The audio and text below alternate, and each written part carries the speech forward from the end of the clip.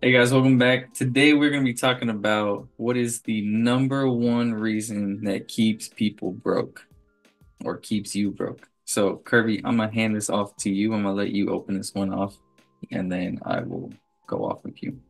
I think the number one reason why people are broke is because of lack of education.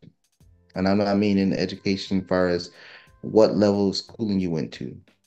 I don't believe people understand how money works. I mean, for the life of me, I don't understand why people still write zero dependents when they go get a job on the W-4s and then they brag about a tax return because they don't understand how money works.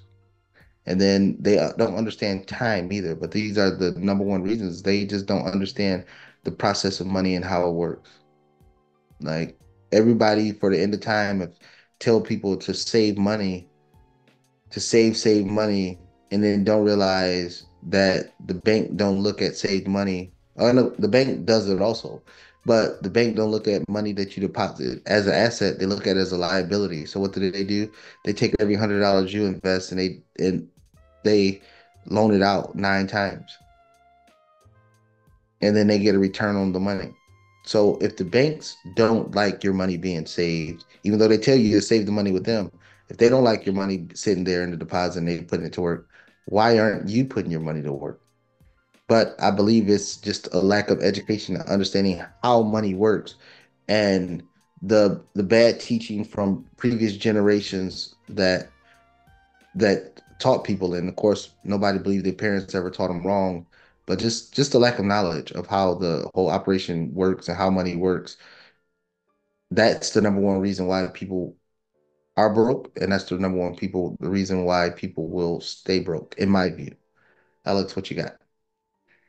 All right. So my view is that I probably should have worded it better. Maybe this number one reason why people never get out of being broke or the reason why people stay broke.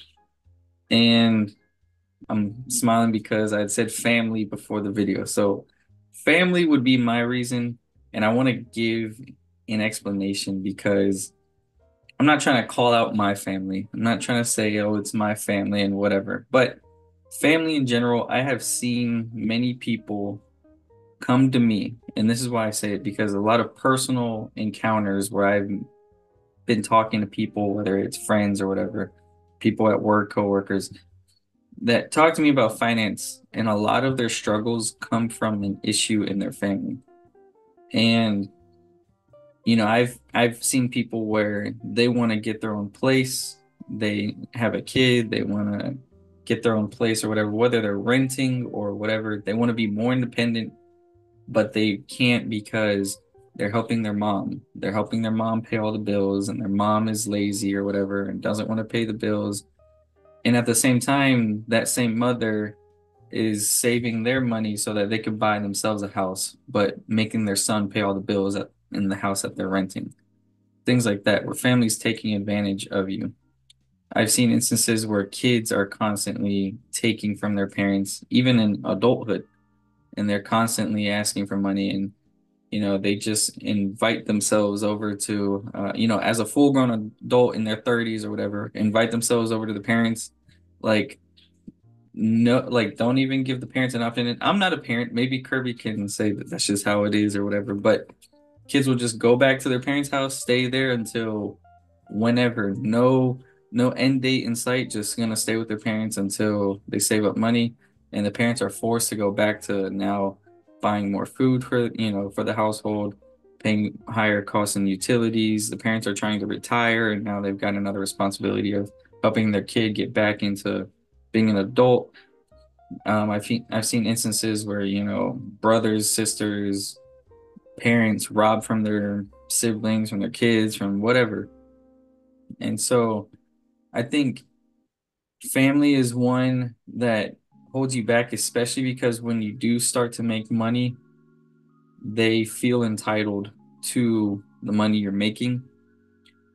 And then if not feeling entitled, they are bad influences in the sense of they will pressure you into what you should be spending your money on or how you should be spending your money. And these are easy pressures to fall into for most people because it's family and they don't want to let their family down and they want to keep their family happy, especially if it comes from parents or a sibling. And so it's hard for them to actually just cut family off when necessary and make those independent decisions to better their lives. Now, Alex, uh, I was hoping that you didn't pick family because that's what I was gonna pick. Um, I could see the YouTube short system come from this already, and you're gonna get a lot of hate mail because of it. But I'm gonna back you up. I'm gonna back you up and say you're 100% correct. Besides, I mean, of course, I believe people's lack of knowledge, that's the reason why they let family do it. They don't understand how money works. So that's another nuance of why they let their family do it. I know all growing up, for me, I believe it's the same for you. You know, you was taught family is everything, family is everything. And then so you get that ingrained in your system, family is everything. But the truth of it is, everybody's not looking at it the same way.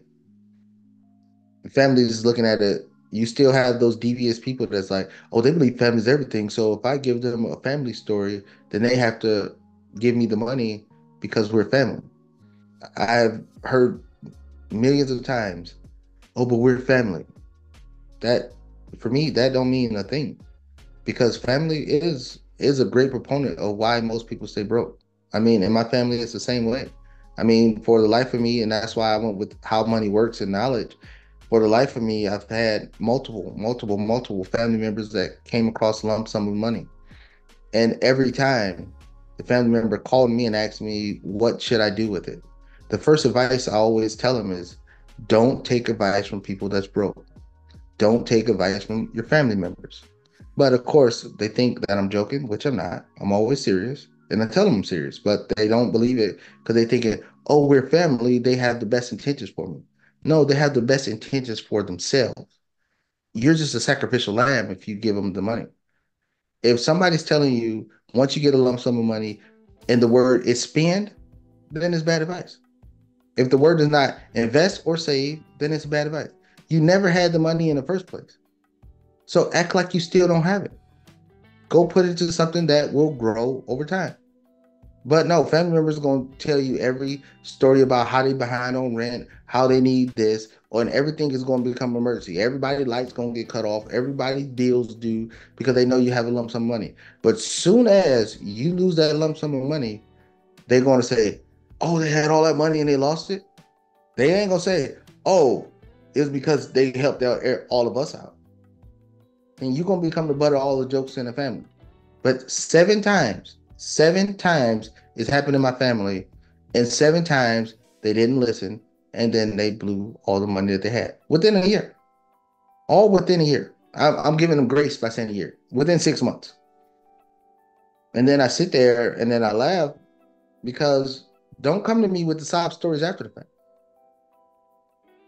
But when I was growing up, that was a big proponent of my family. Family is everything. Family should help our family. Then the people that had good paying jobs, the family members that didn't, they just kept leeching off the people that had good paying jobs. And the next thing you know, the people with good paying jobs, they didn't have no money no more. And then they just suffered the rest of their life. So I told myself at a young age, if I get there, the answer will be no. And held true to that to the end of time. Is because especially now, my family members don't have an excuse. Every person in my family know what I do. Every single one of them know what I do. So if they want to make money, they know who to call, but they don't. They just want to be able to call me for a handout. And the answer is always no, because I'm willing to give you my time, energy, and effort so you can get to where I'm at. But you're not going to get the fruits of the labor to get me where I'm at. My family will not sacrifice one day. And when I say my family, I mean inside my household. My family will not sacrifice one day of their life from helping somebody else out who could have easily just called and asked, hey, what do I do with my money?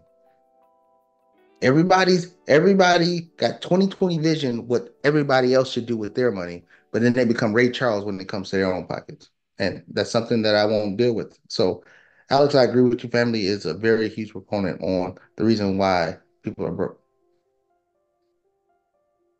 So that being said, guys, if you have any comments off of this, let us know. It's okay. Share the hate with your family. Just playing, but don't forget to like this video, subscribe, and we will see you guys in the next one.